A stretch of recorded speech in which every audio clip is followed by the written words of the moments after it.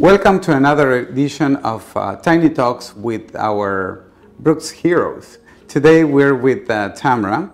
She is involved with the students' well-being. So would you mind telling a little bit about your role at school and what you do for students? Sure. Well, I am part of the well-being team, and I really focus on a healthy community at Brookes Westshore. That involves working with staff and teachers, and especially the students. Okay. Could you give us an example of a case or what it makes you feel happy about it? Yeah, sure.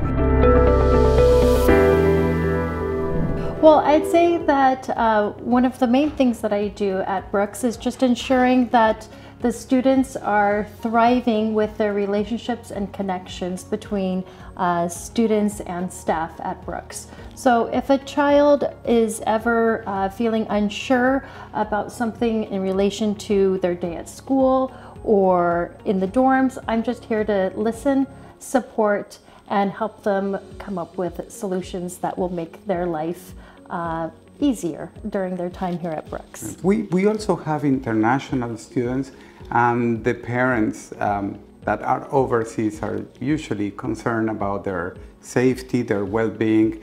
I'm sure you're also involved with international students in your role, right? Yes, it's one of my biggest passions. I also was an international student during my university time, so I can really relate to that adjustment time and what it feels like to be in another country. So I really like to, I have great care and compassion for the students, and I really enjoy supporting them during their adjustment time in Canada.